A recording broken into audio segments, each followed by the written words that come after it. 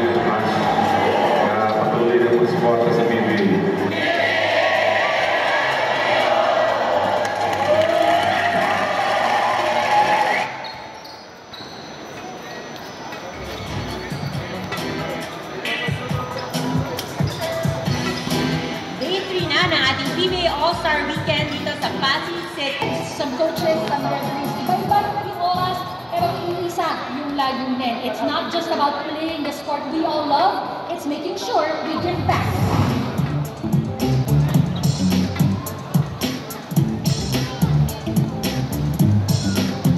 Sa akin, napaka-fulfilling and important. I really want to impart whatever knowledge siguro that I acquired through the years.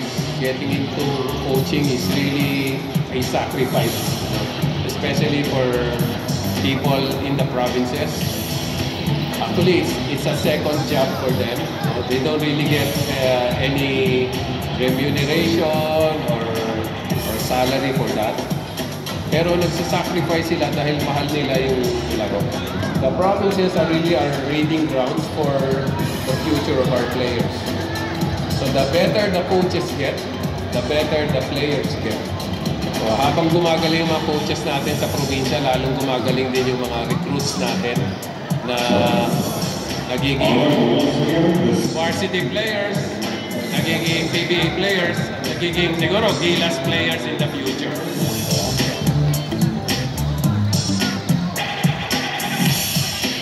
Coach Rodelyn, ano ba yung mga tips or advice na nagmarka sa'yo from Coach Yegyaw kanina dun sa Coach's Clinic? Una po, nagpapasalamat po ako na nakapunta po ako sa Coach Clinic na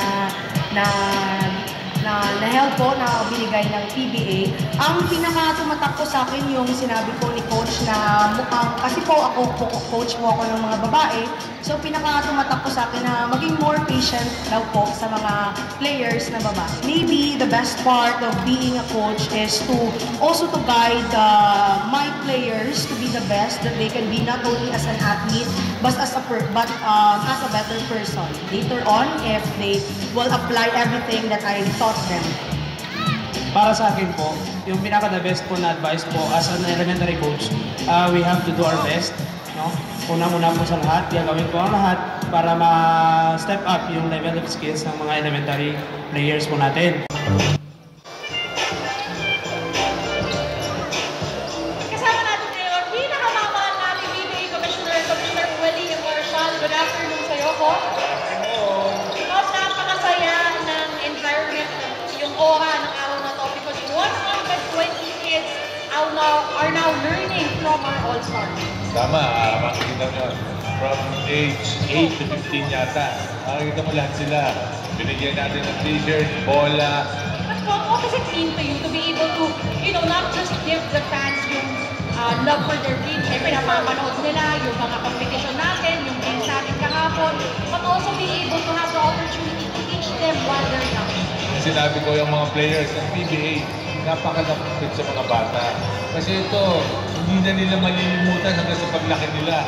Nakasama ko PBA, nakapaglaro ko sa PBA. So, maganda to para sa mga bata.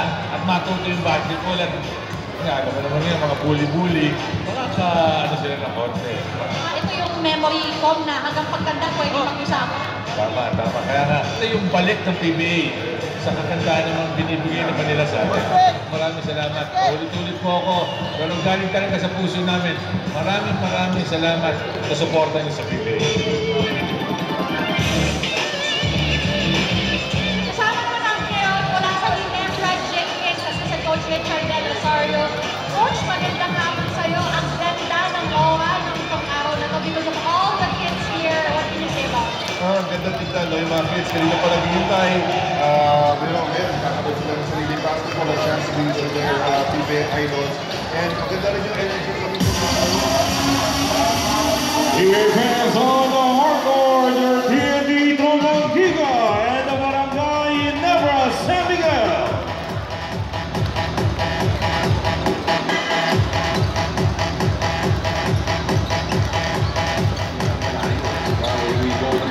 Right now we're in Panay Island and it's a privilege to be here and spend time with these kids na minsan na makita ng mga idol ng PBA.